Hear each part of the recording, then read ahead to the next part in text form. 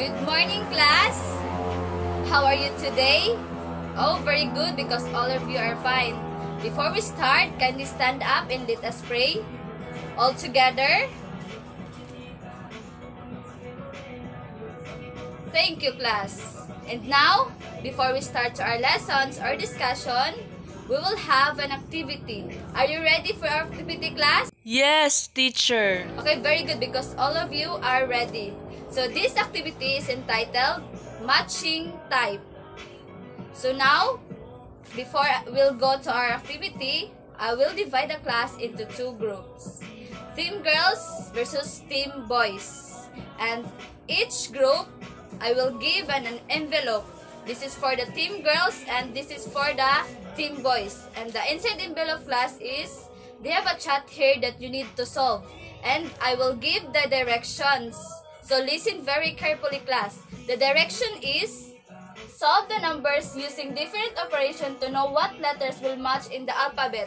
So I will give the example, class, to be clarified to all of you what we are going to do in our activities or in our game. So, like this, 2 plus 4 is equals, very good, class, 6. So what is the 6th alphabet? Okay, very good, the 6th alphabet is letter F, class. So now, because all of you understand what we are going to do, class, I will give you 1 minute to answer our activity or our game. So are you ready once again, class? Okay, now, timer starts now. Time's up. So, I see the class that all of your answers are correct. But suddenly, the winner is the team girls because they are quick to finish the activity or our game. So now, boys, let's stand up and give a clap, Dunisha clap to all girls. 1, 2, 3. 1, 2, 3. Very good, very good. Thank you for your cooperation, class, in our activity or in our game. So now, let's proceed to our review. Okay, class, can you still remember our last topic? Okay. What is all about? Yes, it's all about culture. What is culture? Anyone? Yes, Juan. What is culture? Wow, very good. This time, I have prepared here another activity. This activity is entitled, It is nice to be happy but sad me. In the same group, I will give you another envelope. This is for group 1. This envelope is for group 1. And this envelope is for group 2. Okay. But before that, requesting everyone to form a circle so that you can collaborate your answer. This game is to test how far you can understand our previous lessons. So, I have prepared 5 questions. All you need is to raise happy face if it is true and sad face if it is not. Okay, you raise happy face like this if it is true, and sad face for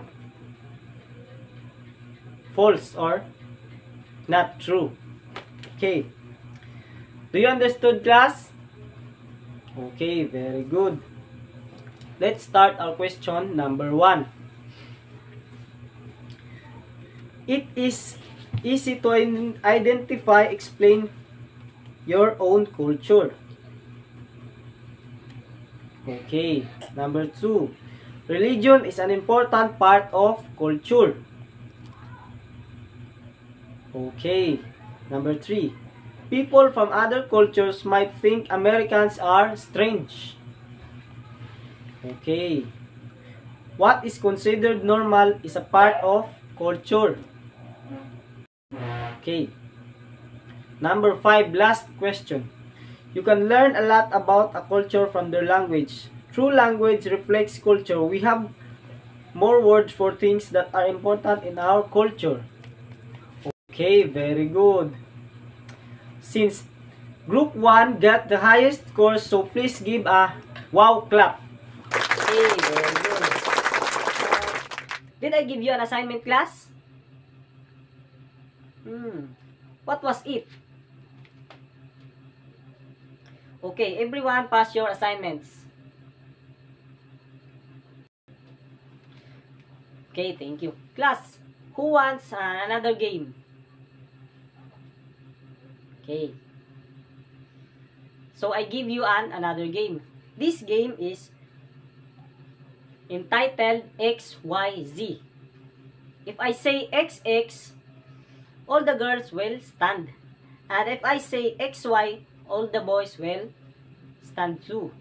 And if I say XYZ, all of you will stand. And whose person will stand last are the lucky person to answer the question that I have prepared. This game is to test how fast you are who's good in listening. Okay, are you ready, class? Yes, we are. Okay, very good. Let's start. XX. XX. XY. XX. XYZ. Okay, very good. The game is over and the lucky person who won the game is Rhea. You are the person that answer my question.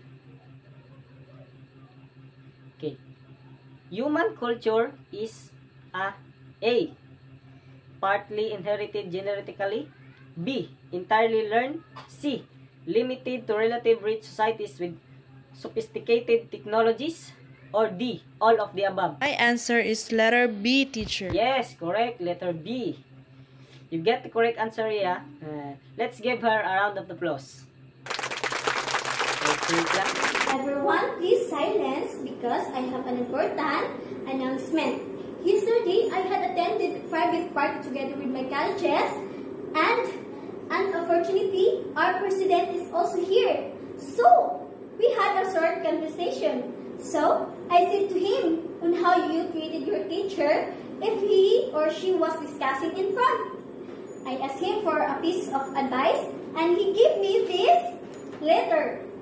Carada Administrative Division of Agusan del Sur, Bunawan District 1, Libertad Elementary School. Their pupils. I am the President of the Philippines and President Rodrigo Roa Duterte. The news reached my palace that the pupils of grade 6 are naughty and not listening. That's why, from now on, I have prepared rules that you will follow otherwise. I will not pass and I will send you back to the 6th grade even if you get older. These are the guidelines that you have to follow. Number 1, sit properly. And number 2, listen carefully. Number 3, keep silence. And number 4, raise hand when answering. Yours truly, Rodrigo Roa Duterte, President of the Philippines. So class, listen carefully because we will now proceed to our next topic. Okay class, let's start our discussion by forming a group. Let's divide the class into 4. Count 1, 2, 3, and 4. Now, go to your respective groups. I will play a video about our topic class. All you have to do is to listen and understand the topic being discussed in the video. And after that, you will be given an activity.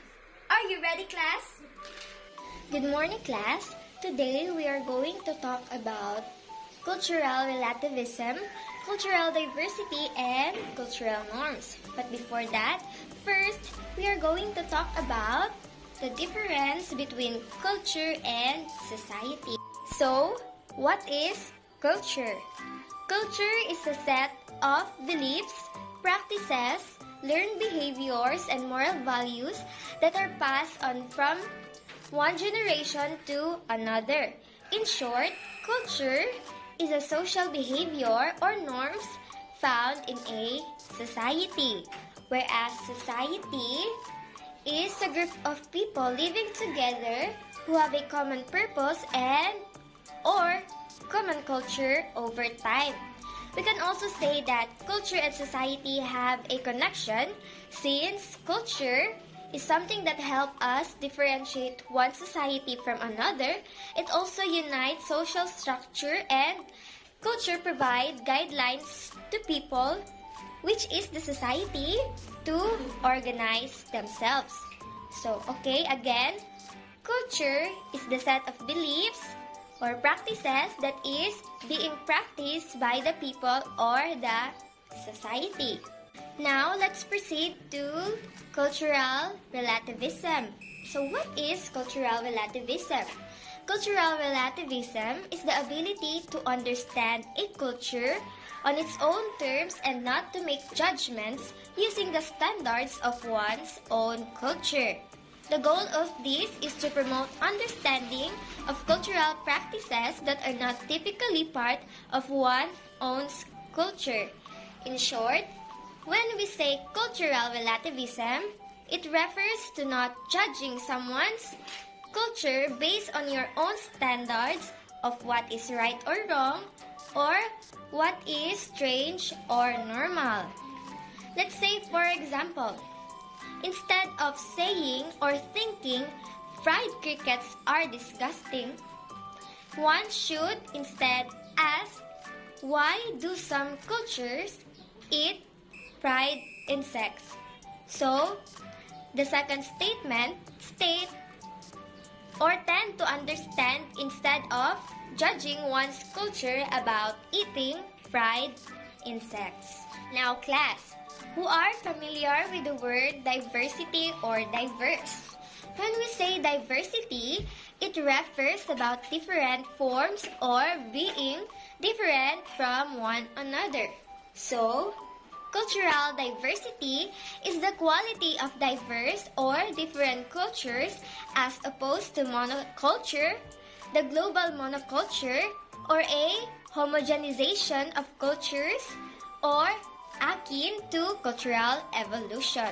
To be precise, when we say cultural diversity, it is the existence of variety of cultural groups within a society. For example, in a classroom, the children or the pupils have different race, language, and religion. That is an example of cultural diversity. Last but not the least is the cultural norm. When we say cultural norm, it is the standards we live by. They are the shared expectations and rules that guide one's behavior of people within the social group.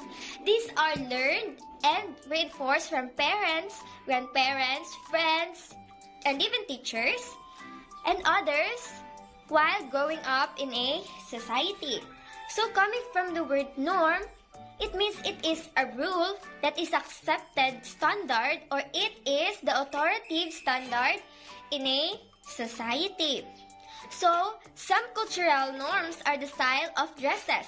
For example, during pre-colonial period, Filipino women used to wear barot saya, while men used to wear barong. So, that is an example of cultural norms that is accepted in a society. Another cultural norm is the behavior that is shared in a cultural group. Class, did you understand our topic? Very good. Now, this will be our activity. I will give a topic in each group, and all you have to do is to report and elaborate it in front of the class. I will give you 10 minutes to study and discuss it in your group. Let's start with the group 1. Cultural relativism. Cultural relativism is the ability to understand a culture in its own terms and not to make judgments using the standards of one's own culture. Cultural relativism is the view that all beliefs, customs, and ethics are relative to the individual within his own social context. In other words, right and wrong are culture specific. For example, if the person believes that abortion is morally wrong, then it is wrong for her. In other words, it would be morally wrong for Susan to have an abortion. If Susan believed that abortion is always morally wrong, the goal of this promote understanding of cultural practices that are not typically parts of one's own culture. Okay, thank you, Group 1. Now let's proceed to Group 2. Cultural diversity. Cultural diversity is the quality of diverse of different cultures as opposed to monoculture, the global monoculture, or a homogenization of cultures, and cultural evolution. The first cultural diversity can also refer to having different cultures respect each other's differences. Cultural diversity is the extent of a variety of cultural groups within a society. For example, having a multilingual team, having a diverse range of age working together, having policies that are vocally against discrimination. In addition, cultural diversity helps us to recognize and respect ways of being that are not necessarily our own. Thank you, Group 2. Next will be the Group 3. Difference between culture and society. Culture is something that helps us to differentiate one society from the other. On the other hand, society is a community of people residing in a specific area, sharing common culture over time. Culture unites the social structure whereas society constructs it. Culture refers to the set of beliefs, practices, learned behavior, and moral values that are passed on from one generation to another. Society means an interdependent group of people who live together in a particular region and are associated to another. Culture comprises of beliefs, values, and practices of group. In contrast, society comprises of individuals who share common beliefs, practice, costume, and etc. Culture is reflected in a fashion, lifestyle, taste, preference, music, arts, opposed to society, which is reflected to economics. Thank you, Group 3. Now, let's proceed to the last group, which is the Group 4. Culture is a system of norms.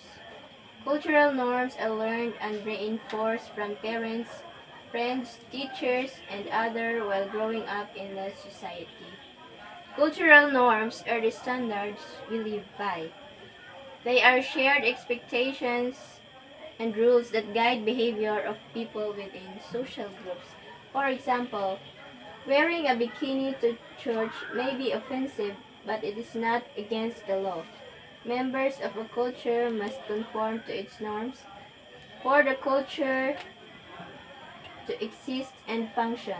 Hence, members must want to conform and obey rules. Okay, thank you, Group 4. Wow! Amazing class! I observed that everyone listened and understood properly. Thank you for your cooperation, and let's give everyone an excellent clap. So I have some pictures here about our topic. I'm going to show you some pictures. If you think that this picture showing love and respect to our culture, show your thumbs up. But if the picture shows disrespect to the culture, show your thumbs down. Do you understand, class? Yes, teacher. Are you ready, class? Yes, we are. Now let's start. How about this picture? Okay, very good. Mary, why did you thumbs up? Because this picture shows equality despite of their color or race. Okay, very good, Mary. Next picture. How about this picture?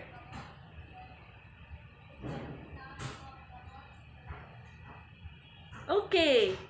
How important is bayanihan in our culture? Having bayanihan, teacher, is the best culture that we have for helping one another. Okay, let's go to the next picture. How about this picture?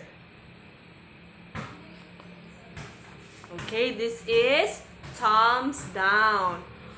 Why is it that this is thumbs down, John? Because I observed, ma'am, that this picture shows bullying and discrimination. It doesn't show love and care. Yes, you're right.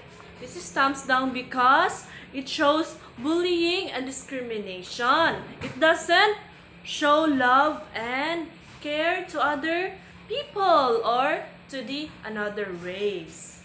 And the last picture, how about this picture? Okay, this is thumbs up. Why is it important to give respect to our parents and grandparents? It is important to give respect because it builds healthy relationship towards others. Yes, you're right. This picture shows respect, and respect builds healthy relationship towards others. Wow, you're all good, and I think that everyone learned very well about our topic. Since we are done in our discussion, we will have another activity. Earlier, two teams are girls' teams and boys' teams. At this activity, let's have the same group. Our activity is role-playing. Do you like it, class? Okay, I have the criteria that I read for you. Number 1, speech was clear and appropriate. Volume and inflection. Ratings 5, 4, 3, 2, 1. Number 2, role was played in convincing, consistent manner. Rating 5, 4, 3, 2, 1. Number 3, arguments and viewpoints expressed. Fifth, role play. Rating 5, 4, 3, 2, 1. Number 4, costumes and props were effectively used. The ratings 5, 4, 3, 2, 1. Number 5, role play was well prepared and organized. The ratings 5, 4, 3, 2, 1. Number 6, role play captured and maintained audience interest. The rating 5, 4, 3, 2, 1. I have here a box in my hand. I want you to pick a leader for each team and come here in front, and you're going to pick what kind of your topic play later. I'll give a 10 minutes to prepare and 5 minutes for your preparation. Now, let's start with the boys team. Wow! The presentation of the group is outstanding. Let's give them an applause. And our next presenter is girls team. And all teams are very good, but the winner is boys team. Let's give them a wow galing clap. 1, 2, 3. 1, 2, 3. Approve, approve. Wow galing, wow galing. To sum up for today's lesson, get one for sheet of paper and answer the following questions. This will test how far did you understand our lesson. Kindly read the direction.